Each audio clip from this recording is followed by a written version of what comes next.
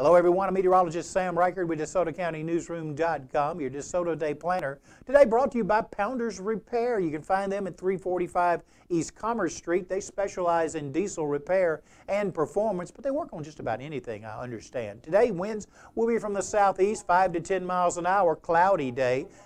66 degrees at 9 a.m., 70 at noon, 73 at 3 p.m. this afternoon, with about a 20% chance of a shower in the area. And then at 6 p.m. this evening, 70 degrees, skies still cloudy, and a 20% chance for showers.